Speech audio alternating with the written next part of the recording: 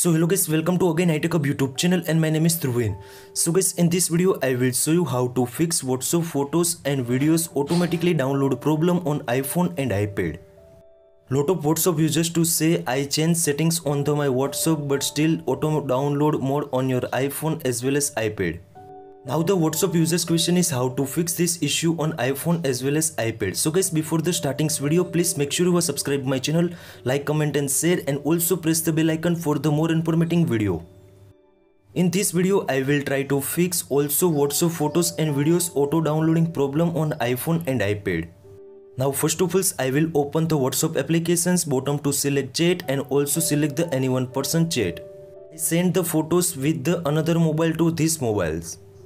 In the chat box you can see also auto download photos is enabled.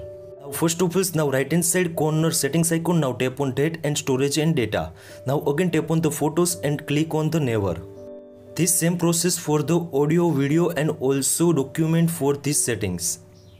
This all the settings are done on the iPhone as well as iPads, and also now again tap on the chat box and select the chat.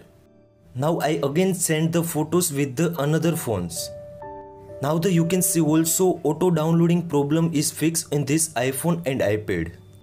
But sometimes lot of users to say force close after again open that time default settings is turned on. So guys, when the default settings is automatically turned on, though it's a WhatsApp bug. This problems annoying to people from your iPhone as well as iPad auto downloading photos and videos on WhatsApp. Sometimes force close after this solution is not working, then go for the second solution. Now the second solution is most important. So guys, now first of all, strong Wi-Fi and mobile data to connect your iPhone and iPad.